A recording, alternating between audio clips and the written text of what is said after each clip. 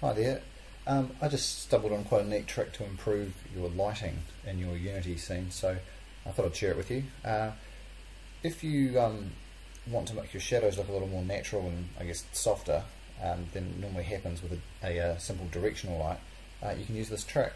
So if you have a look at what I've got here, with you can see the shadows being cast by this brick wall. You can see them there.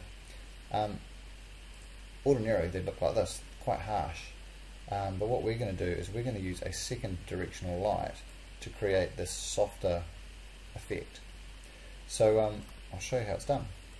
So ordinarily when you start your game, here I am in the scene, you have a single directional light.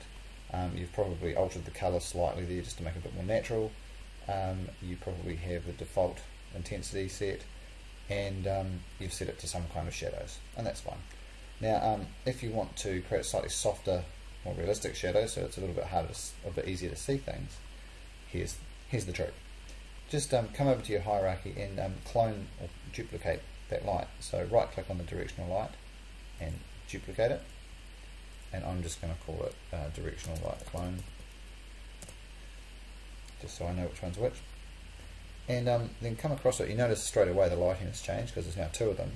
But what I'm going to do is I'm actually going to say the intensity, I'm going to set that to 0.1, and I'm going to say no shadows. And so you can see here, if I toggle that, you can see the difference in the light and the shadows there. It just makes things a little bit softer, a little bit easier on the eye, and just a bit more natural looking. So that's all there is to it. So it's two directional lights. The second directional light has an intensity of just 0.1, and just make sure that it doesn't cast any shadows, and that should make your game a lot more interesting and a bit more natural. Anyway, that's all for now.